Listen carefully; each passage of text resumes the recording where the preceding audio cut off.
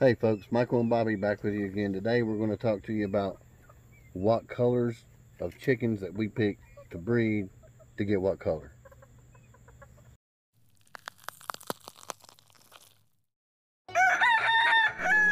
Okay folks, this rooster here Bobby's holding, his name is Noob.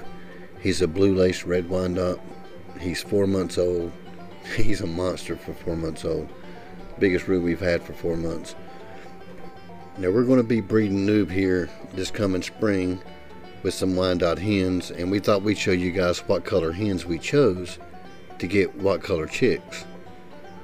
And also I wanted to make a note here, guys, that when we talk about splash, we're not really going to say lavender, because when it comes to Wyandottes and the splash, it's not really lavender, it's just diluted black. And I wanted to clear that up before we started the video. And I'll also clear up some of that lavender confusion a little later in the video. Okay, so here's one of our blue hens beside Noob, and they're both around the same age. Both are blue-laced red Wyandotte chickens. And when we breed these two colors together, here's the colors that we're going to get. Two blues will create 25% black, 25% splash, and 50% blue.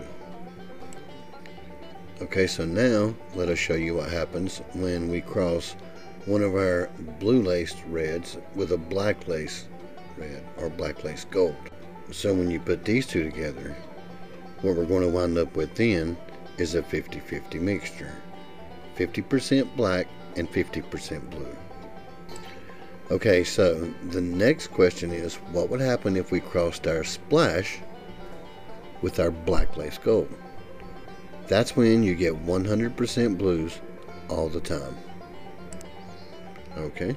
I also want to let you guys know that these color selections stand true for Cochins and Silkies also.